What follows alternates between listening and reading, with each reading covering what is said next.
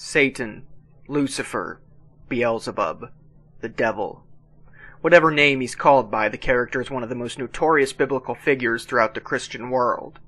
Today we find Satan depicted in art, music, movies, and literature, sometimes taking the form of an angel, other times taking his more famous form of a horned beast with a spear-like tail.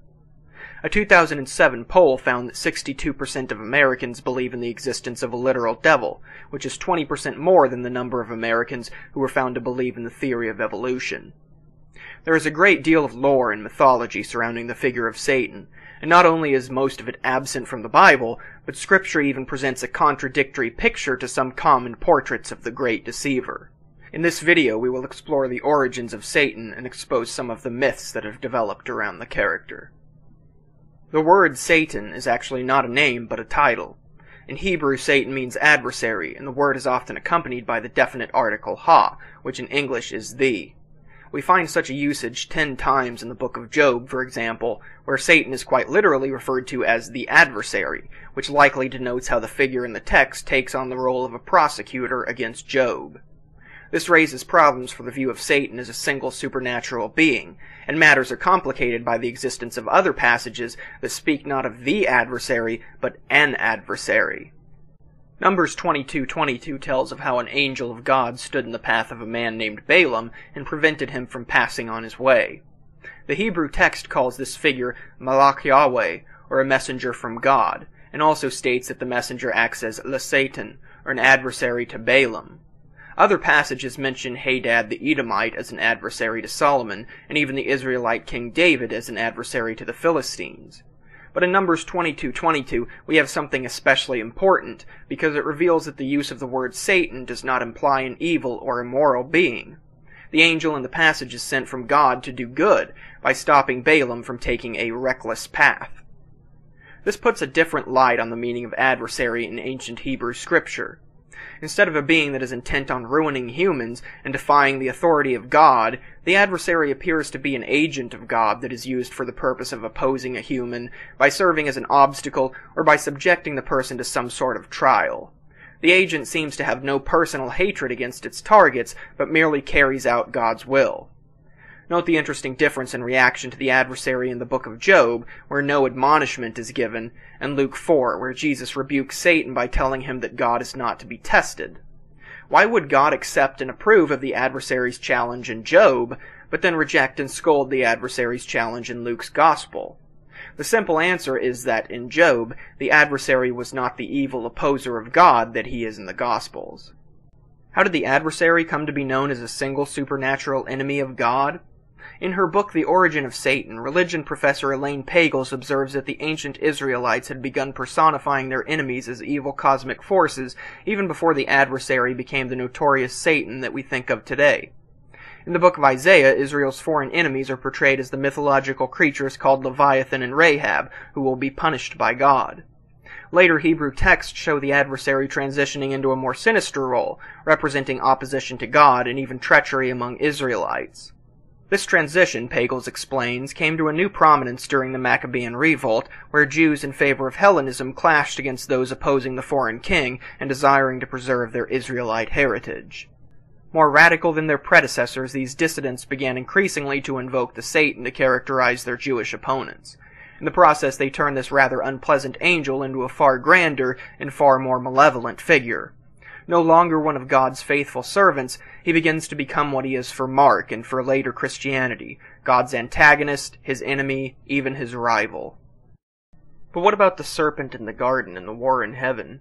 Don't these allude to Satan as a distinct being? The problem is that when separated from the influence of the New Testament, the Hebrew scriptures that contain these stories look quite different. Genesis 3 says nothing about Satan being the serpent. In fact, it identifies the serpent as an animal which God had made. The serpent is only explicitly recognized as Satan in Revelation 12:9. The war in heaven, with the mention of the angels being thrown down to earth, is also found for the first time in this passage.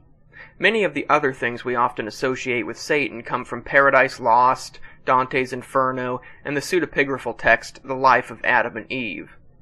The name Lucifer comes from an interpretation of Isaiah 14:12-15. The passage speaks of someone called the Morning Star and Son of the Dawn, who had supposedly been cast out of heaven for trying to become like God. Writing in the 3rd century CE, Origen was the first to claim that Satan is the morning star, and thus the name Lucifer originated for the devil's pre-fall identity, as it means light-bearer in Latin. However, this interpretation of Isaiah 14 has many problems, because the 3rd verse makes it very clear that the morning star is a king of Babylon. The remarks about the figure raising his throne above the stars of God and then falling from heaven to earth conjure up images of the Tower of Babel, a story likely based on the massive ziggurats the ancient Babylonians were known for building. The later prophecy against the Philistines in verse 28 appears to confirm that the text is literally speaking of the Babylonians, not metaphorically referencing Satan's army of angels or anything of the sort. One further issue is the fact that Jesus is even called the morning star in Revelation 22:16.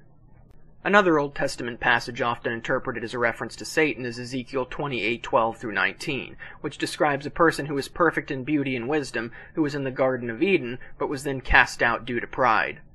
Like the Isaiah passage, this one specifically names its subject, who is the king of Tyre in this case, and the subsequent prophecy against Sidon in verse 20 makes this unlikely to be a metaphor for Satan.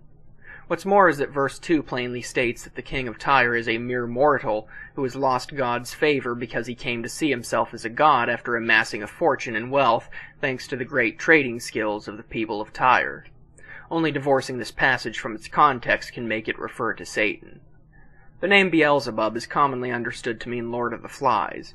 It occurs in 2 Kings 1, where the Israelite king Ahaziah commands his messengers to consult Beelzebub, the god of the Philistine city of Ekron.